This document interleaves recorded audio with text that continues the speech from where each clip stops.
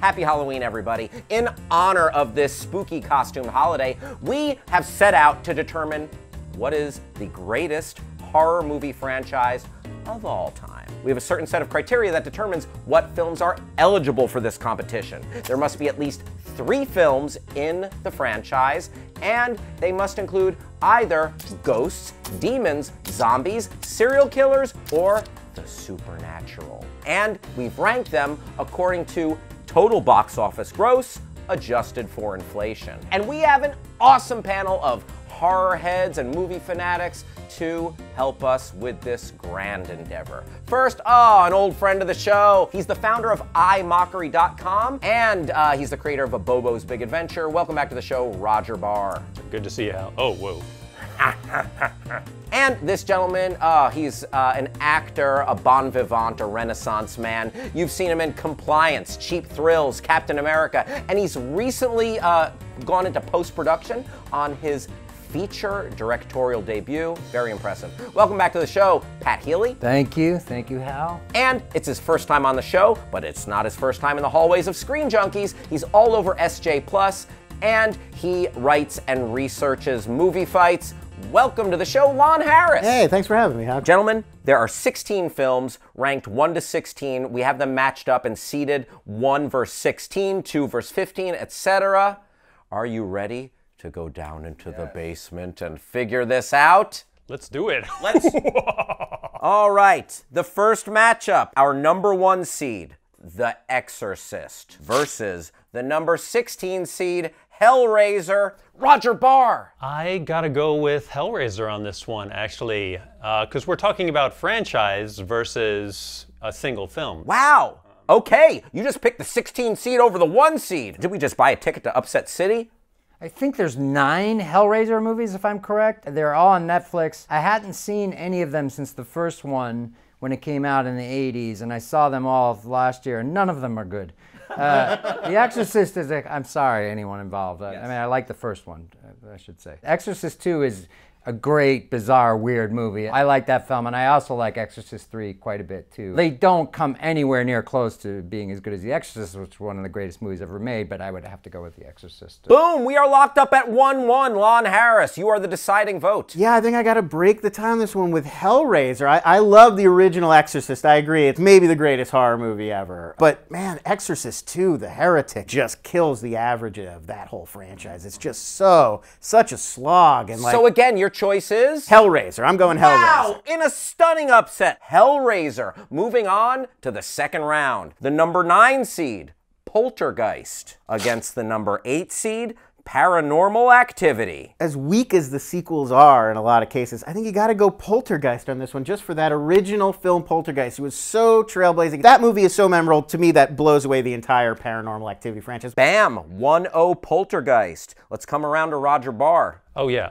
I'm all about Poltergeist. I'm a huge fan of the original 3 films. Pat, your vote is moot because they both voted for Poltergeist. Can I talk about it anyway? No, you cannot. Yes, you can. Poltergeist is my favorite horror movie of all time. Oh, wow. So it's Poltergeist in a clean sweep. You guys didn't really say anything nice about Paranormal Activity, so I will right now. They were very cheap to make, those films. Okay, our next first round matchup, Halloween versus the Living Dead films. I'd like to start with Pat Healy. That's a tough one. Yeah, man. The original Halloween is a classic. And the second one is good, too. The third one I love. It's a cult classic. It's finally people are recognizing it.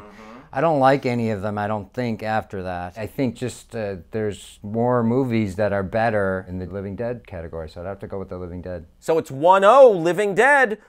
Roger Barr. I gotta go Halloween. The reason being is I've just watched them more over the years. They're my, Halloween season popcorn. Like, I come back and watch the marathons of them on AMC every year and all. I think overall, I've definitely watched Halloween a lot more. Gotcha. All tied up. Halloween versus the Living Dead films. Lon Harris. Wow, this one is really, really tough. But to me, like, the Living Dead Romero films that's the backbone. That's the blueprint of modern horror. I think I gotta go Living Dead Romero. Unbelievable. Huge upset. The number 13 seed, The Living Dead, knocking off Halloween. Let's talk about our number 5 seed, the Scream franchise, versus the number 12 seed, Child's Play. I guess I'd give the advantage to Scream because people did go absolutely bonkers over it. And Chucky, I mean, you know, he's a lot of fun. It's a funny movie. I've always wanted to see Chucky versus Leprechaun. I can't believe Freddy versus Jason happened, but that one didn't. 1-0 Scream. Thank you, sir. Pat Healy. I'm going to profess my ignorance a little bit here. I think I've only seen the first 2 Scream movies, which I like, and seen several of the Child's Play movies, and some of those Chucky movies are unwatchable. So I would have to say Scream as well. Bam, there you go. Scream, moving on. Sorry, Chucky, you sucky. All right, let's move on to the other side of the bracket. We're still in the first round. Friday the 13th, our number 2 seed, versus our number 15 seed, The Evil Dead. I think this one's maybe the easiest, definitely that we've had so far, because it's Evil Dead all day for me. I mean, Friday the 13th, most of those movies are not memorable, whereas Evil Dead, every single Evil Dead movie, there's only been 4, but they're all great, and 3 of them are classics. Bam, 1-0, The Evil Dead. Let's come around to Roger. Yeah, I mean, I absolutely love both series. But Friday the 13th, it's the perfect movie marathon franchise, I think. It really is. 1-1. We go to Pat Healy to break this tie. I go with Lon. I think there are some fun things in those Friday the 13th movies, but I don't think I would call any of them a good movie. I mean, I enjoyed the third one maybe the most. Evil Dead 2 is a life-changing movie for me. When I saw that, I never saw anything the same again. This may have you out there sharpening your machetes, but the number 15 seed, Evil Dead, has knocked off the number 2 seed, Friday the 13th. The number 10 seed, Texas Chainsaw Massacre, versus the number 7 seed, the Saw franchise. I would have to say Texas Chainsaw Massacre for this. While the 4th film, I'm not crazy about it, they've done some good reboots of the series that were a lot of fun, and the original one, it's another absolute classic. 1-0 Texas Chainsaw, Pat Healy. Yeah, I would have to agree. I think Tobe Hooper is absolutely one of the masters of horror, and just the first movie alone, it stands alone as a classic, so I'd have to go with Texas Chainsaw Massacre. That means it's 2-0. Texas Chainsaw Massacre moves on. Can we say that no one saw that coming? I think we just did. All right. Ooh, another barn burner. The number 3 seed, Nightmare on Elm Street, versus the number 14 seed, Insidious. Poor Insidious. Maybe if Insidious was up against Saw, it would have had a chance, but in this one, no chance. You got to go with Nightmare and Freddy Krueger, one of the, if not the most iconic villain in modern horror. 1-2, Freddy's coming for Insidious, Roger Barr. I am ready for Freddy, Hal. Bam! That's it. Nightmare on Elm Street, moving on. Here's the final matchup of the first round, featuring the number 11 seed, Final Destination, versus the number 6 seed, Psycho. I am a huge fan of the Final Destination movies. Those I've seen multiple times. As hard as it is to say, I mean, Psycho is one of my favorite films of all time, but as a franchise, I'd have to say Final Destination. Final Destination, 1-0 over 6 seed Psycho. Lon. I think I gotta go Psycho on this. I really think Psycho 2 is a very it's weird, but it is a really strong movie, considering it came 22 years later, and it's like 80s, and it's in color. It should be atrociously horrible, and it's not. It actually takes a really interesting twist on Norman. 3 is like, and 4, the TV movie, I haven't really seen recently. But I think just on the strength of those first 2, gotta go Psycho. We are locked up at 1-1, Roger Barr. You didn't need sequels to Psycho. You don't need any of those sequels at all. It's fine as a standalone film, and we're talking about franchises here.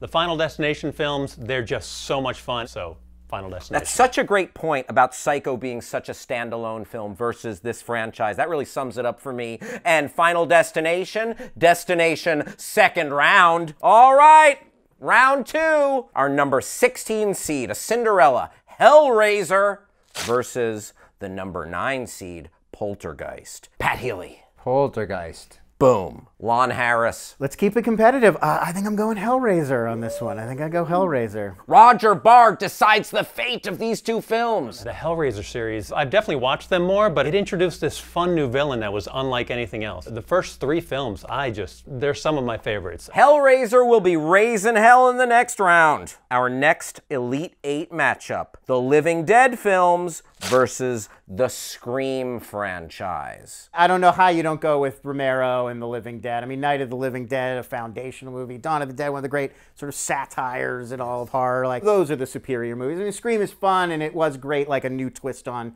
slasher movies, but I don't think they're on the same level, really. Bam. 1-0, Living Dead. Let's go to Roger. I'm in agreement. Yeah, Living Dead, they're on such a higher level. Living Dead, living to see the next round. Let's go to the other side of the bracket. The Evil Dead versus Texas Chainsaw Massacre. I would have to go with The Evil Dead. I think there's 3 really great solid movies, and I think the first Texas Chainsaw Massacre is a classic, and the second is fun. And then after that, it's a little wishy-washy, whereas those first 3 Evil Dead, especially the second one, I mean, just that one alone is one of the greatest, so I'd have to say Evil Dead for sure. Boom. Evil Dead 1-0. Roger Barr. I agree about Evil Dead. If we're looking at it as a franchise, I think Texas Chainsaw had some of the worst sequels compared to Evil Dead. That's 2-0 for the Evil Dead. It is moving on. This next one, Nightmare on Elm Street versus Final Destination. I think I gotta go Final Destination because there's a lot of the, I know there's a lot of the Freddy movies that I don't really like, whereas I don't think there's a really bum Final Destination movie. There isn't one that pulls down the overall average, so I think I gotta go with that, even though it kills me because I love those original Freddy movies. Final Destination 1-0. Roger, you looked like him like he grew wings when he mentioned that. Stabbing me in the heart. I just invaded your dreams and slashed you. So Roger, talk to us. No, I'm a total Fred head. Freddy is my all-time favorite horror movie killer. There's no one like him. He has the most iconic horror movie weapon ever with the bladed glove. So it's 1-1. Elm Street, absolutely. Elm Street? Elm Street, without a doubt. Boom. Nightmare on Elm Street 1, Final Destination 1. Pat Healy decides this battle, Nightmare on Elm Street versus Final Destination. The character of Freddy Krueger, there isn't a character that's that iconic and that great and that evolving in the Final Destination movie. So that's a really tough choice, but it comes down to being the character of Freddy Krueger, so I would have to say the Elm Street movies. Boom, there you go, Nightmare on Elm Street. People know how much I love the Final Destination movies. 3-4, better open the door to the next round for Nightmare on Elm Street. Our final 4 is set. The number 16 seed Hellraiser against the number 13 seed Living Dead. Pat Healy. Well, it's no secret that I'm no great fan of the Hellraiser movies. There's no comparison between that series and the Living Dead series. I mean, those movies are classics. All right. Living Dead. 1-0, Living Dead. Roger Barr. I have to agree. The Living Dead ones, I think that series is far greater when you look at it as a whole. Yeah, Living Dead moving on. Lon, you agree? I 100% agree. Clean sweep. Living Dead going to the finals. Our next Final 4 matchup, number 15 seed, The Evil Dead, versus the number 3 seed, Nightmare on Elm Street, Roger Barr. This just hurts. This hurts. It's trying to choose between your 2 favorite kids or something like that. You know? Man, I wish it was that easy. I have to go with Freddy. The Elm Street series introduced something completely different. It's killing people in their dreams. There's just nothing like it out there, and that's why they've held up so well over the years. As much as I love Evil Dead, I gotta go Elm Street. 1-0, will it be sweet dreams for Nightmare? We'll find out. Lon Harris. It's interesting because these are both like series that started really serious and then became jokier and funnier over time. So it's interesting to compare them. But I think I still have to go Evil Dead, if only because when it became jokier, it's funnier. And to have it still be so successful and to still maintain that same quality. So yeah, I think I got to go Evil Dead. Sam Raimi. We are all locked up at 1-1. And this might be the most exciting moment on the internet where Pat Healy breaks this tie.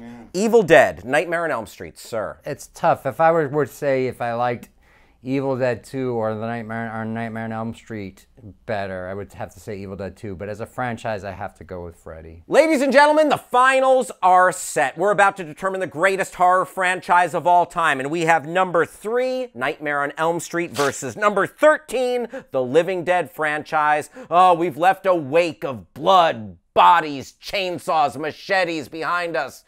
But it was all for this moment right here.